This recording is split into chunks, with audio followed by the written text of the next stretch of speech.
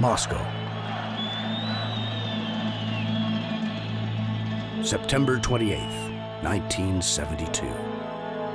The deciding game of what began as a hockey series is at a standstill.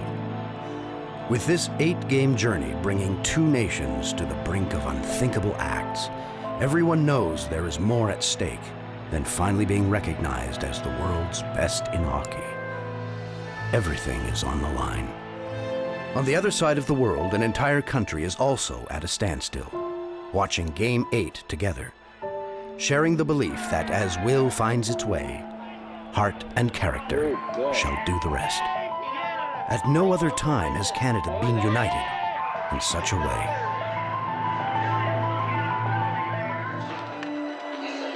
The air in the Moscow arena here is tense as we get ready for this 8th and final game of the series. So if you had been writing the script, it couldn't have produced a more dramatic and exciting final. Tonight we are making hockey history.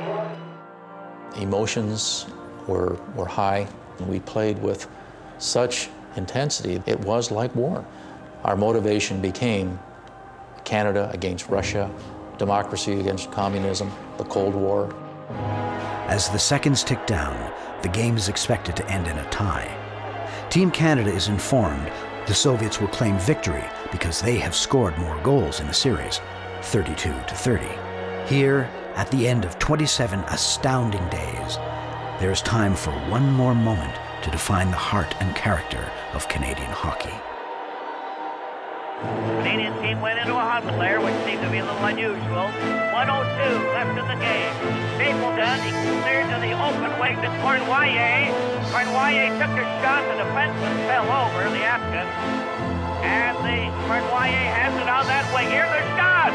Henderson made a wild stab towards Bell. Here's another shot, right by the score!